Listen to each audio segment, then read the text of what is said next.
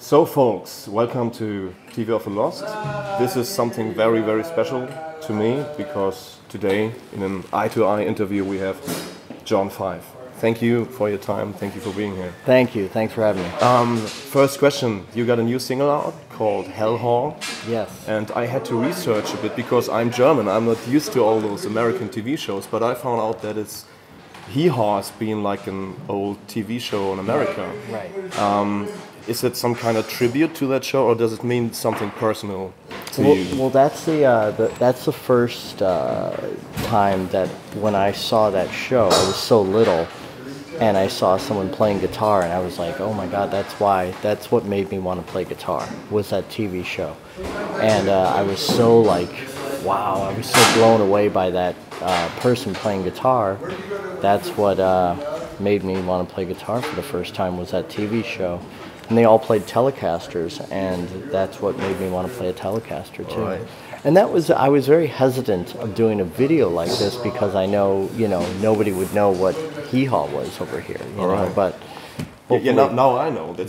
Yeah, I'm German, I don't know about it, now I know what it is. Yeah. How old were you when you saw that? I was probably 6 or 7 years old. Cool. Yeah. So there's an album following the single? Yes, there's an album. And there is, let's see, what else is there? There's, I'm going to make more videos and all that stuff. So a lot of stuff coming up. Is there something unexpected, something new, something surprising on the next album, something you want to talk about in advance? Just really, what I've been doing is I've been doing videos for all these singles, and which is great because nowadays everything is so visual. Everything is just like, oh, I want to see this or I want to see that. So you go on YouTube. So I thought, why not just do videos for all these songs? And we're playing live, and we play these songs that, just the videos are out and people know them. So it's been a really great thing. So you're doing like videos for each song on the album? Yeah. Wow. Yeah, it's expensive, but people love it. It's a great way to get the song out there because nobody really listens to music that way except for on their computer or their phone now. Yeah, I know. That's a new generation. Yeah. As a songwriter myself, I'm always interested in the songwriting process of another artist. Mm-hmm. So when you're writing songs, do you sit down like, today I'm going to write a song for John 5 solo, today I'm going to write a song for Rob Zombie or for whoever, or you're just sitting there playing around and the ideas come up? What's your process in songwriting? I play guitar so much. If I wasn't talking to you right now, I'd be playing guitar, and I have like this huge catalog of songs and things like that, so I'll just go through them and check it out and say, oh, this is good or this is good. So that's what I usually do. How was writing film scores for Rob Zombie? Was it like a total different approach to it, or was completely different? It's very difficult because it's like orchestras, and there's so many pieces of music. There's like, sometimes over 50 pieces of music you need, and so it's very difficult. Sometimes there's not a time signature or a key signature. It's just creating a mood, and so it's very, very difficult to do.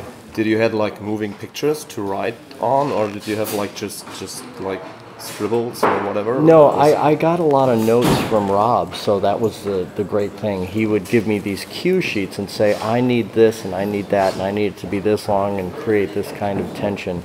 So luckily I got a lot of help from Rob. How long did it take altogether for a whole movie? I don't know, a long time, quite a long time. Yeah, from the beginning he started. I think I started working on some music before he even started filming. Yeah. So a long time, yeah. Do you remember the first proper song you've ever written? Not just some riffs, like a real song. I don't even remember. I have no idea. Isn't that terrible? What I really adore about your music is that it's so versatile. On one hand, you have all those friendly and nice things and all the country-ish stuff, and then you have all those weird and chromatic scales mixed with harsh sounds and effects and stuff.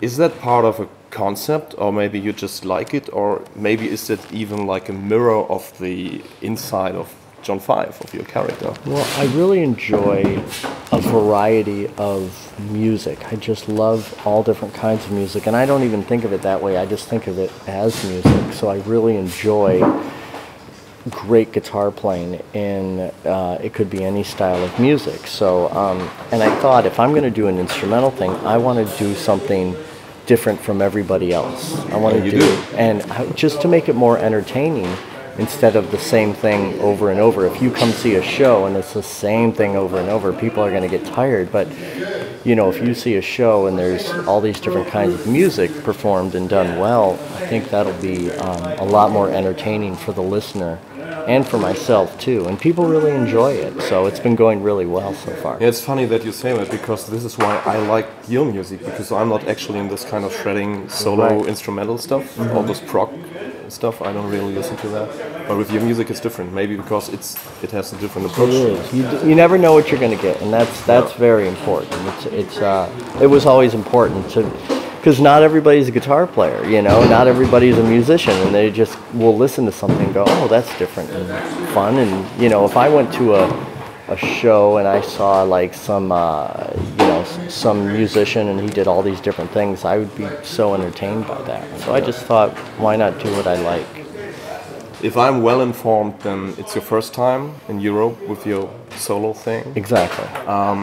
Do you have some, I don't know, maybe funny memories from being in Germany or even Hamburg with other projects? Is there anything you're connected to when you think about Germany or touring in Germany? Well, I always, you know, Manson, you know, so big in Germany. So we were in Germany quite a bit. So we've been to you know, Hamburg and you know, Frankfurt and Cologne, everywhere, so many times. So it's you know, it's great. I kind of know my way around a little bit in certain places. I've been here so many times. You played up there with Manson a couple of years ago. Oh, really? Yeah, just over here. I didn't even know that. This is top floor for me. Yeah, that's funny. I didn't even know. That's great. Any new Telecaster madness? Because I know I saw all your rig downs. And is there any new weird stuff? Yeah, I just got a stained glass Telecaster. I have it. It's going to be actually.